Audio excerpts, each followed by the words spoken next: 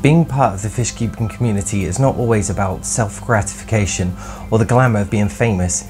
It's coming together to enjoy one thing: our love of keeping fascinating aquatic creatures in our homes, the satisfaction of caring for our animals, and all the health benefits aquariums can offer for our well-being. It's forgetting the likes, the followers, and meeting other like-minded enthusiasts around the world that others may not even understand or get why we keep these animals, or do have insane glass boxes full of water in our homes. It's our hobby to share and promote a positive attitude full of knowledge and supportiveness to each other.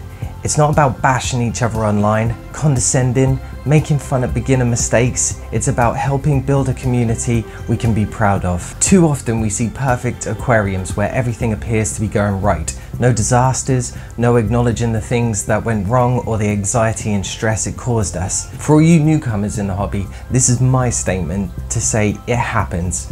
We all make beginner mistakes, we all impulse buy, forget to feed our fish, don't have time for water changes, or our fish die because we didn't put them in the right environment.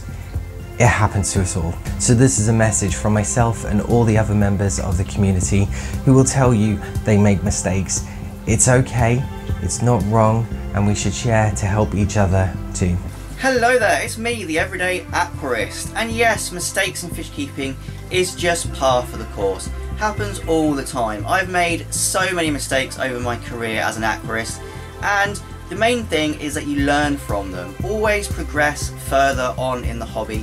Try not to make the same mistake twice. Although it does happen, I've done it numerous times. One thing I would say though is it's very important to try and do your research before keeping any fish tank, because we don't want to be making mistakes where the livestock are affected or the fish die because of something you've done wrong. However, it does happen.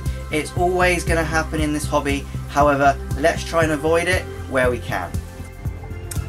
Hi, my name is Tai Strietman. I am a freshwater biologist, aquarist.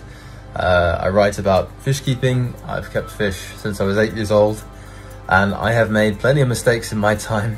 The thing about mistakes is learning from them, using them to improve your fish keeping, improve the care that you give to the animals that you're looking after, and build from it, learn from it. Hey, Geordie Scaper here, and if you're wondering about making mistakes, I've made tons and tons of mistakes. It's the norm, but the main thing is we'll learn from those mistakes. So enjoy the hobby, make mistakes, who cares? Hi there, Nathan here from Simply Shrimps. Now, we're only human and we're gonna make mistakes, some bigger than others and some are only little ones. Now, one mistake that I've done is when I was filling up this 500 litre aquarium when it was set up, I left the hose pipe in and running and it overflowed and drenched the carpet. Whoops. What's up guys, I'm Will with Northwest Aquahobby. I've been keeping planted aquariums for about 8 years, and over those 8 years I've definitely made my fair share of mistakes. And I continue to make mistakes from time to time. It's just part of the hobby. What I think is really important for new planted aquarium hobbyists to understand is that number one, it's important to do your research. And then number two, I think it's really important to experiment and learn from what works and learn from what doesn't work. If you do those things, guys, then you're going to be keeping beautiful planted tanks in no time. Remember, it's not about glorified images online. It's about being transparent to your fellow hobbyists and sharing your experiences, both the good and, importantly, the bad. We grow together by sharing and, most importantly, keeping it real.